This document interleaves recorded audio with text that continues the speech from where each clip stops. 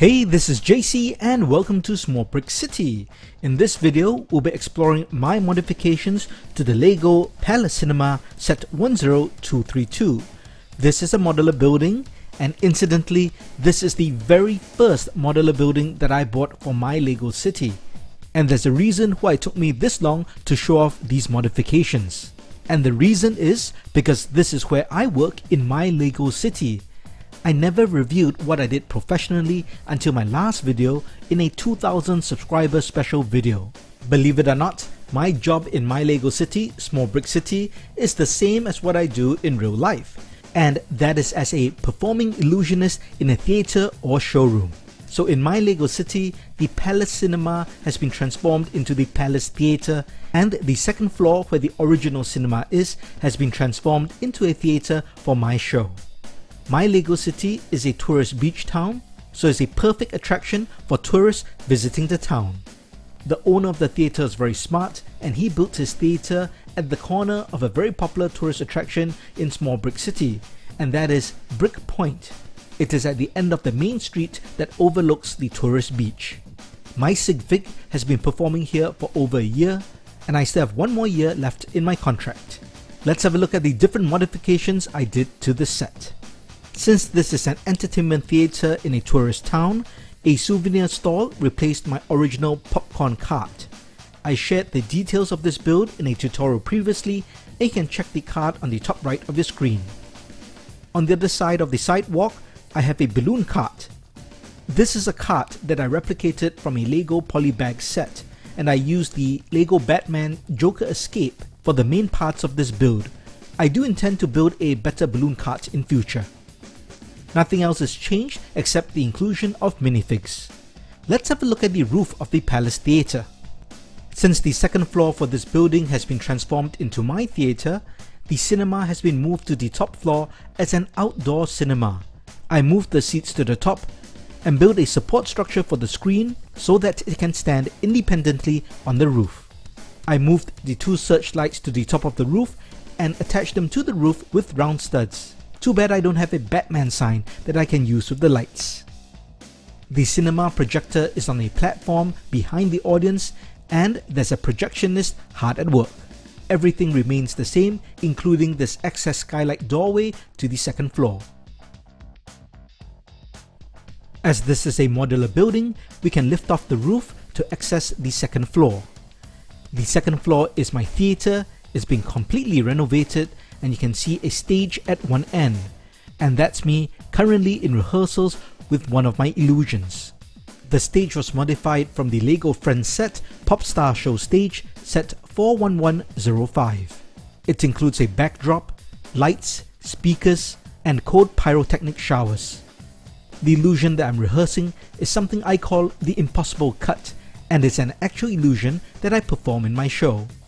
Just in case you don't believe me, here's a clip of me performing the illusion. Check this out.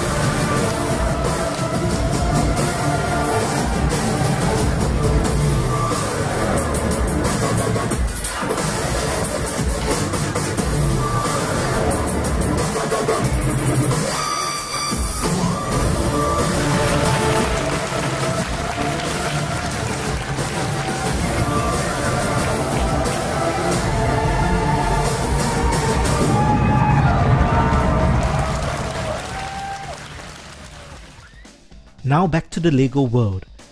As I'm currently in rehearsals, there's no one in the theatre, that's why the seats are empty.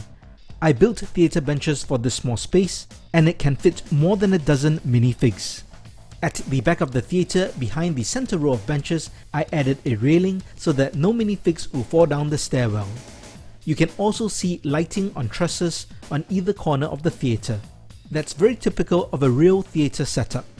That minifig you see on the left is the theatre technician.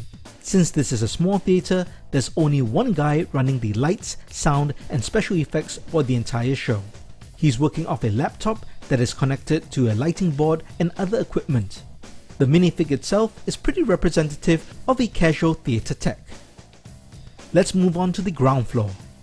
You'll notice that unlike a lot of my modifications and MOCs, the floors aren't tiled. And that's because the owner of the theatre spent all his money booking my show and didn't have enough left to tile the floors. I did change up the ground floor a bit. The stairs to the ground floor remain, but I expanded the concession stand so there's got a popcorn machine, soda fountain, counter, and just a more impressive setup you expect to see in a theatre. There's a couch in the lobby or waiting area, and you can see all the minifigs are waiting for my rehearsal to be over so that we can start the show. Everything remains the same as the original, including the ticket counter. I hope you enjoyed my modifications of the Palace Cinema to turn it into the Palace Theatre. I also hope you enjoyed a glimpse into my show. If you have a LEGO city and you can inject yourself, your friends or family into the city, it does make your city much more unique and interesting. It can also be more relatable when you show your friends and family the city and they see their LEGO sig figs or counterparts in your city as well. In a future video, we will have a closer look at my sig fig and I'll also discuss how to create your own sig fig. If you liked this video, please give it a thumbs up. And if you haven't, please subscribe to the channel.